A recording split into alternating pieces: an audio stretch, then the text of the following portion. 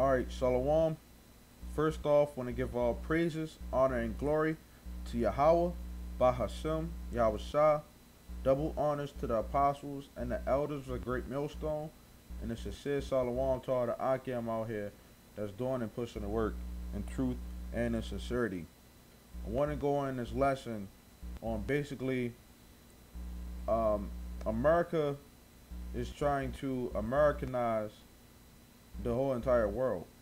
The so-called white man, okay, is destroying the world.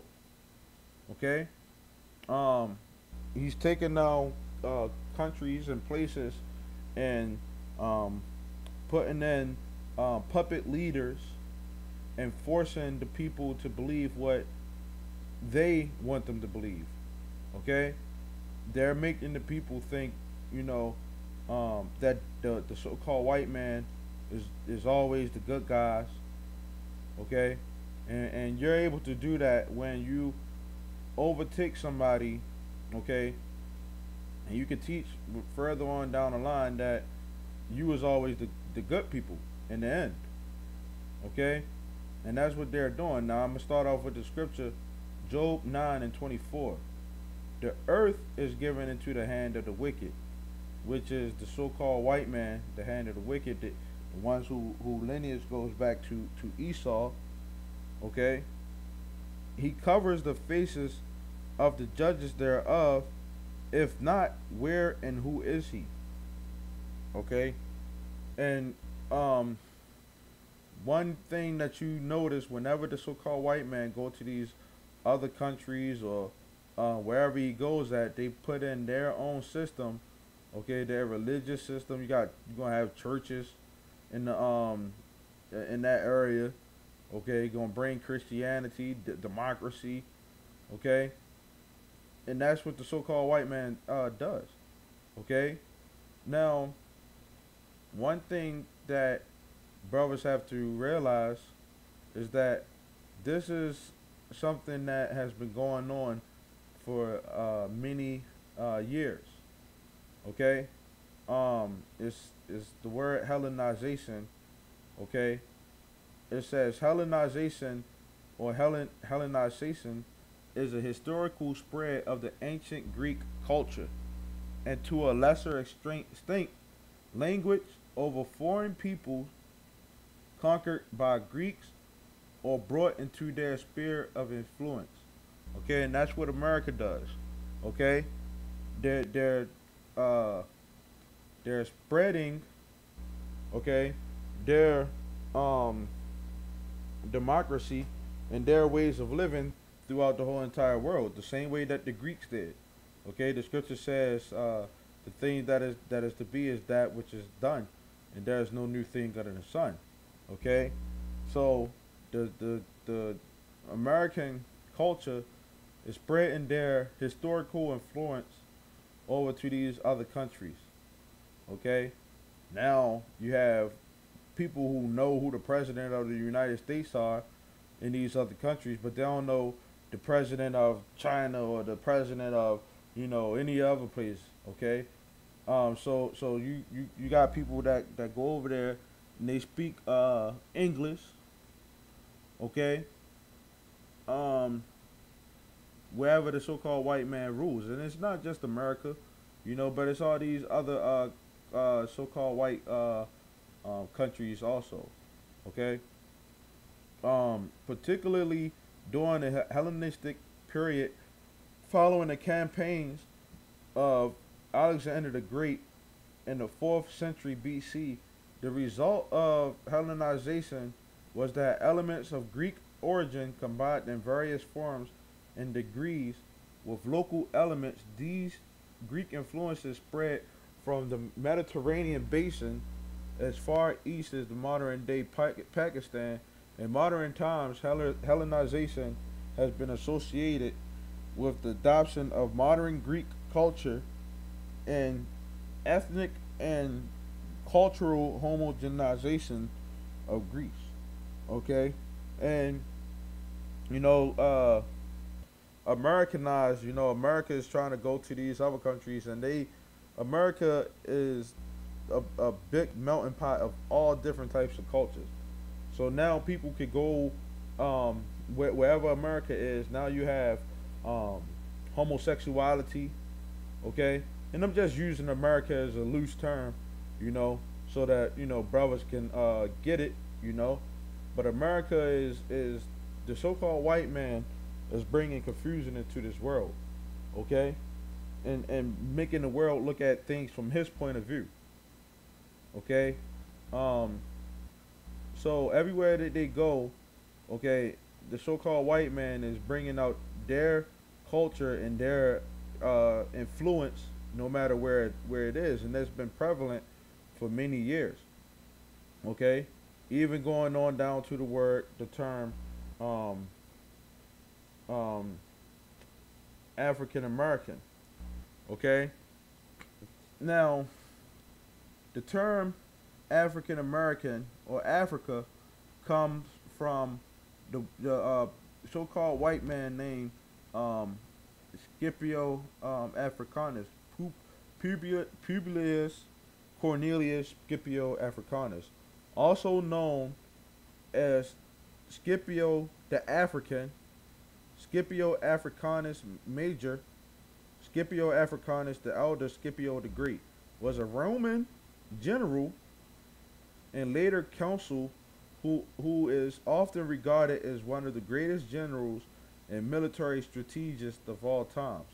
His main achievements were during the Second Punic War, where he is best known for defeating Hannibal at the final battle of Zama, one of the feats that earned him the agnomen Africanus. Okay, so this is who Africa is named after. Okay, Scipio Africanus. Okay, it says one of the greatest generals and military strategists of all time. Okay, now you also have America. Okay, it says Amerigo Vespucci was an Italian explorer, financier, navigator, and cartographer who first demonstrated that Brazil and the West Indies did not represent Asia's eastern outskirts as initially conjectured from Columbus's voyages, but instead constituted an entirely separate landmass hitherto unknown to Old Worlders. Colloquially referred to as the New World, this this second supercontinent came to be termed Americas, deriving its name from Americus, the Latin version of Vespucci's first name. Okay, so America is named after Amerigo Vespucci, and Africa is named after a so-called white man named Scipio Africanus. Okay, and this is just a product of America and Africa being named after two so-called white people. The scripture says that the earth is given into the hand of the wicked. Now, what was those lands called before they came there? Okay, you have to go through the scriptures to find that, but a lot of people don't want to go through the scriptures, and they want to say, "Oh, you believe in what the Bible, what a man wrote." Well, who told you that this place was called America? Who told you that this place was called Africa? Who told you that you're African American? Okay, this is Psalms 49:11. Their inward thought is that their houses shall continue forever, and their dwelling places to all generations. They call their lands after their own names. Okay, they called their land America, which before they came over here to America, who was living over here? The so-called Native Americans. Okay, which they wasn't called American. This place wasn't called America before they came over here. What happened to the 13 colonies? Okay, and then you had other places that was owned in America that was owned through like the French, the British. Okay, You had the North and the South, okay, before this place was called America, okay. But people don't wanna listen. But it says there that, I mean, they call their lands after their own names. America Vespucci, which is named after America, and Africa, which is named after Scipio Africanus. And the person who termed or coined that term, African American, is this guy right here, Jesse Jackson. Okay? Now, I believe it says um, it in his Wikipedia page about him during his presidency, he came up with the term African American. Okay, which Africa is a whole total different continent, and America is two different continents. You got North and South America. Okay, um, we could be from China and call ourselves Chinese. Okay, Chinese American. Okay, but Jesse Jackson populated the term um, African American, and I believe it was around the time during his presidency, okay, that he came up with that term, okay.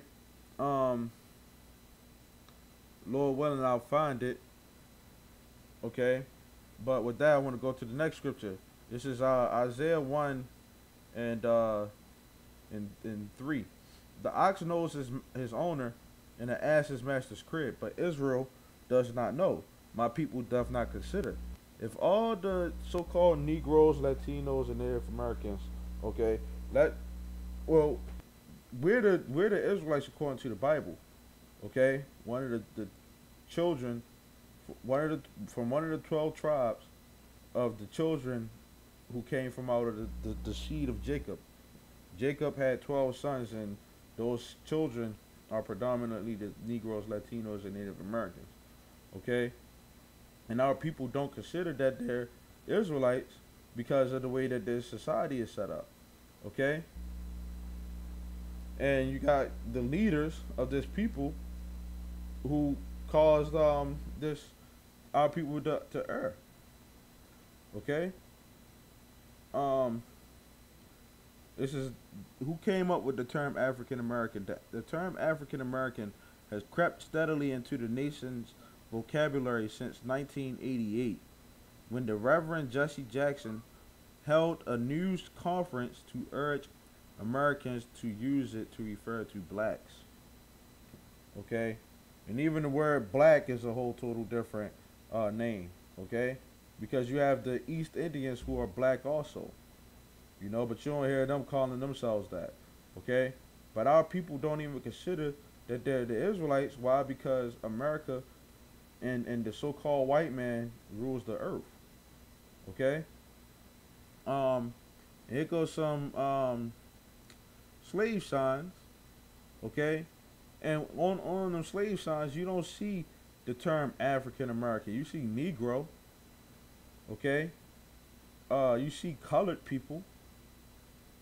Okay? But it's all spiritual. It's all spiritual. Okay? That things are the way that they are. Okay? Because the Lord made it that way. Okay?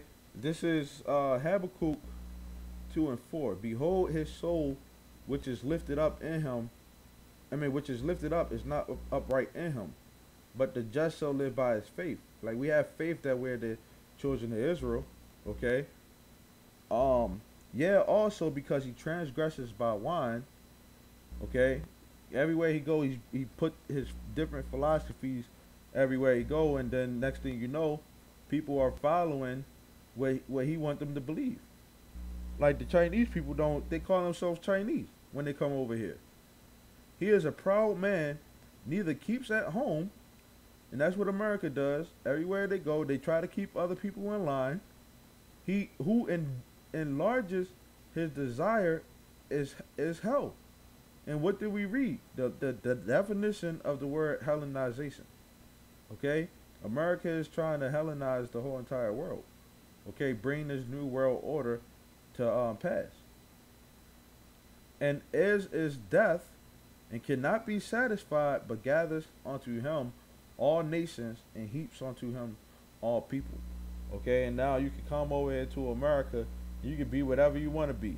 You could be a homosexual, but that, heck, you don't even gotta do that. We'll bring it to you. Okay. So with that said, man, you know, America, the ways of this society, it's all due to the hands of the wicked, man. Okay. There's no order in this place. There's no structure. Is in the structure that they do have is false. Okay. But with that, man, hopefully this was an edifying lesson, and I want to say shalom until next time.